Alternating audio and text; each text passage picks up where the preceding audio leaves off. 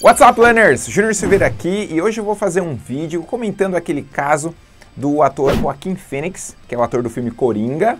Coringa em inglês, aliás, é Joker. E ele conversou com uma brasileira, ele estava distribuindo alguns panfletos lá, e a brasileira reconheceu o ator e falou assim, "Are you Coringa?"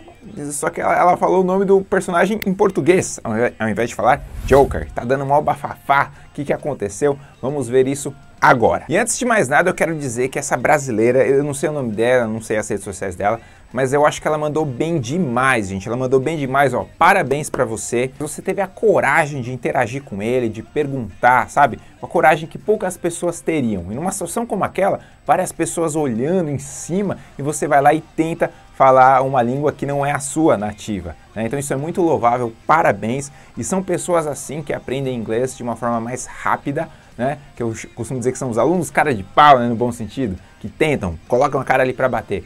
Agora, quem criticou essa brasileira, ela falou errado, não sei o quê, com certeza queriam estar na pele dela, não só para conhecer o ator, mas também para botar o inglês para fora, né? Então, quem riu dela, com certeza queria estar no lugar dela e tá morrendo de inveja.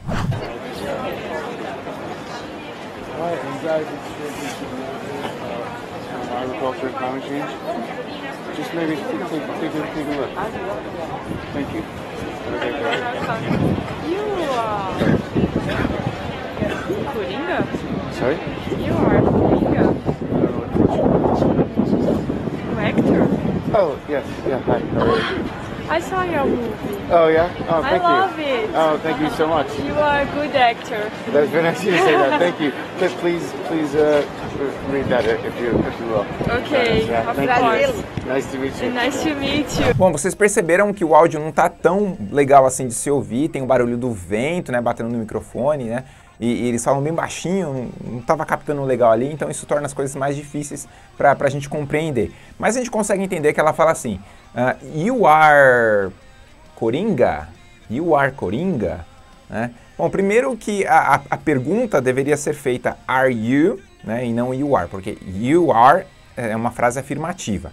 Logo, o correto seria are you? E o nome do personagem, como eu já falei, Coringa, em inglês é Joker. Então seria a pergunta are you Joker? Porque quando você faz uma pergunta com o verbo to be, você inverte. Então, are you? Existem outras formas também para deixar a pergunta mais elaborada. Are you the actor who plays Joker?